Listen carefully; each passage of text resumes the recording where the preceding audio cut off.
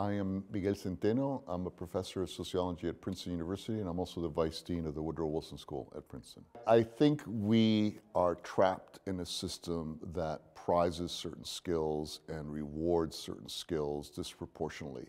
And we're no longer, or if we ever have been as a species, in a system where simply by being human, you get enough.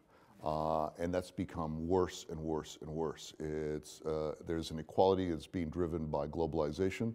There's an inequality that's being driven by technology. And there's frankly also an inequality that is being driven by control of violence. We take these numbers, for example, GDP growth. We take these numbers to be a perfect reflection of reality. Nothing is a perfect reflection of reality. They are a lens through which to look at reality. So the GDP measures one form of wealth, and that's wealth creation. It's a completely artificial figure. I believe the richest per capita country in Africa, I believe, is Equatorial Guinea. I don't think anyone in the world would want to be Equatorial Guinean. So these GDP numbers are false. They are merely counting the one thing that can be counted, but they're not counting any form, some life satisfaction or life chances or anything like that. They're just counting how many gold coins one has in a vault. Globalization is a little bit like gravity. It depends where you are.